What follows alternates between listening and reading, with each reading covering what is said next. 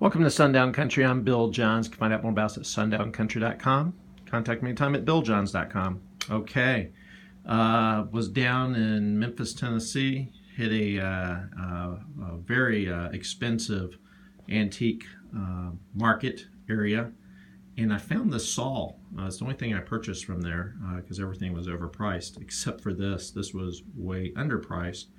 This is a very good condition, almost excellent condition saw. It does have some wear. I think most of the wear has been just from 1 or 2 uses and hanging in the garage and just being, banged around. The reason I say that is the teeth on this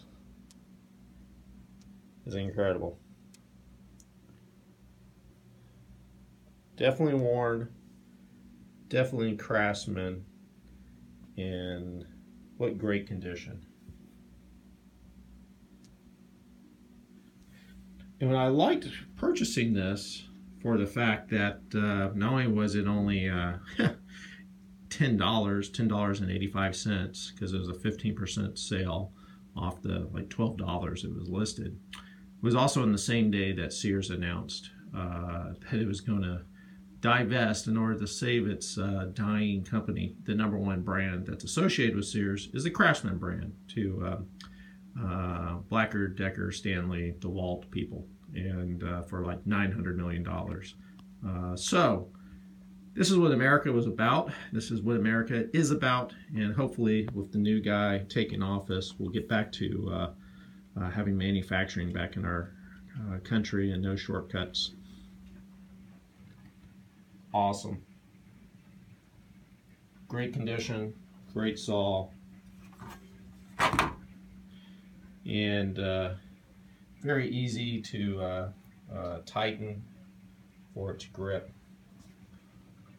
Little hanger hole there for your pegboard for your millennials who don't know why that is there.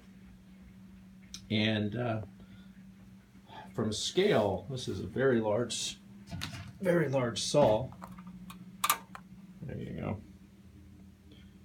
Yeah. Craftsman, made in America. Lifetime warranty if the old Sears was still around. Great piece to have in the garage. Still could use it today, and I could use it 100 years from now or more. Or even play music on it, they say. And I got it for $11, less than $11.